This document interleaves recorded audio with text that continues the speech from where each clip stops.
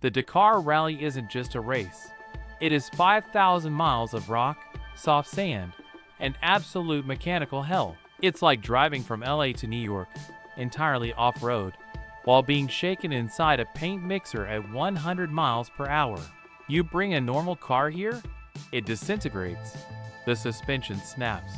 The engine chokes on dust. You bring a standard EV here, it dies in 20 minutes.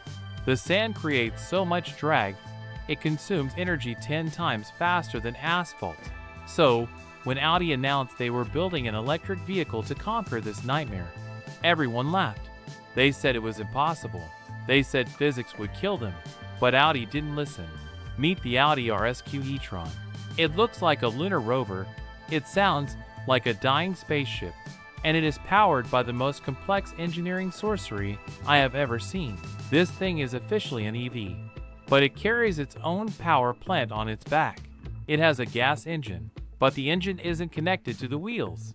It has 3 motors for cooling systems and 4 miles of wiring. It is a rolling science experiment. It costs millions. And honestly, it's a total cheat code. Let's rip it apart and see what makes it tick. To understand this beast, you have to forget everything you know about hybrids. This isn't your grandma's Toyota Prius. This is military-grade hardware. Here is the reality check. To finish a single 500-mile stage of Dakar on pure electric power, you would need a battery that weighs 2 tons. That's heavier than a Ford F-150. That's impossible for racing. So Audi built a Frankenstein monster. They call it an energy converter. Pop the carbon fiber hood, and you won't find a normal engine. Sitting in the middle of the chassis is a 2.0-liter turbo 4-cylinder ripped straight out of Audi's DTM race car. Mind-blowing fact number 1. This is one of the most efficient gasoline engines ever made. A normal road car wastes 70% of its fuel as heat. This engine runs at over 40% thermal efficiency. That is Formula 1 level tech. But here is the twist. This is the part that breaks your brain, the Driveshaft Delete. There is no physical connection between the gas engine and the tires. None. Zero. You could cut the car in half, and the engine wouldn't know the difference. The engine acts purely as a massive generator. It screams at a constant 6,000 revolutions per minute, the absolute sweet spot for efficiency, and pumps electricity into the high-voltage battery. It doesn't idle. It doesn't rev up and down at traffic lights. It has 2 modes, off and max power. This isn't a Tesla battery. A Tesla battery is designed for long range. This battery is designed for violence. It's a high-voltage, round-cell battery that weighs about 800 pounds. It's not huge, only 52 kilowatt-hours, which is smaller than a Chevy Bolt. But the speed at which it can dump power is insane. It acts like a buffer. When the driver floors it, the motors pull power from the battery and the gas generator simultaneously. And speaking of motors, Audi didn't mess around. They took the motor units from their Formula E single-seaters, one on the front axle, one on the rear, and a third one attached to the gas engine to act as the generator. These motors operate at 97% efficiency. Compare that to a combustion engine which is lucky to hit 35%. That means almost zero energy is wasted. You have a DTM racing hard charging a high-voltage military battery, powering Formula E electric motors, all inside a Dakar buggy. Now, here is the problem that almost killed the project: heat. Electronics hate heat, batteries hate heat, and the Dakar Rally takes place in the desert where air temperatures hit 110 degrees. If the battery goes over a certain temperature, the car shuts down to prevent an explosion. So Audi had to build a plumbing nightmare. The RS Q e-tron has 4 separate cooling circuits. One for the AC so the driver doesn't die, one for the motors, one for the gas engine, and a specialized, low-temp circuit filled with an exotic fluid just for the battery. The front of the car is basically one giant intake. It's inhaling air to keep this computer on wheels from melting down. So why go through all this trouble? Why not just use a V8 like everyone else? 2 words, Virtual Quattro. In a normal 4x4, You have heavy mechanical differentials, transfer cases, and steel shafts.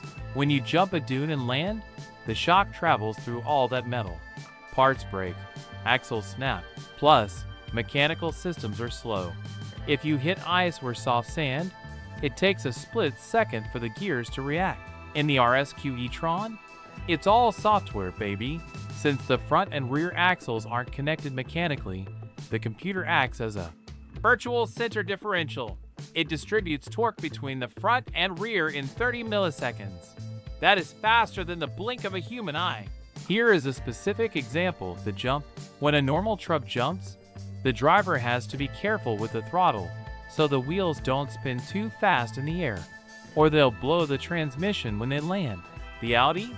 It has sensors that detect the suspension is fully extended. It instantly cuts torque to stop the wheels from spinning, and then re-engages power the millisecond the tires touch the ground. It's not just driving, it's computing. It distributes torque so precisely that the car feels like it's glued to the ground, defying physics. Imagine being the driver, Carlos Sainz or Stefan Peter Hansel, legends of the sport. They climb into this cockpit, and what do they see? Screens everywhere. But there is something missing. There is no gear stick. The RS Q e-tron has one gear, forward. That means 0 to 100 on dirt, with 0 interruptions. No shifting lag, no clutch kicks. Just a seamless, relentless wave of torque that feels like being shot out of a railgun. But there is a downside: the sound. Drivers have actually complained about this. In a normal car, the engine noise tells you how fast you are going. High revs means fast, low revs means slow. In the Audi, the gas generator drones at a constant 6,000 revolutions per minute regardless of speed. You could be doing 10 miles an hour or 100, and the sound is exactly the same. It messes with your brain. It's disorienting. It sounds like a vacuum cleaner fighting a jet turbine. So is this the future? Or is it an over-engineered science project? Audi proves something massive here. They prove that you don't need a drive shaft to win in the dirt. You don't need a massive V8. You just need enough code and enough voltage to power a small city. This technology, the thermal management, the energy recovery, the software, it's eventually going to trickle down to your road car. But right now, in the desert, it stands alone. It is the most complicated, expensive, and fascinating off-roader ever built. It's a spaceship in a sandbox. But I want to know what you guys think. Is this series hybrid setup genius? Or is it just too much tech that can break in the middle of nowhere? Let me know in the comments, Team Cyberpunk or Team Old School V8. Don't forget to smash that like button if your brain hurts from all this engineering, and subscribe to CarCore. We're uncovering the secrets they don't want you to know. I'll catch you on the next one. Peace.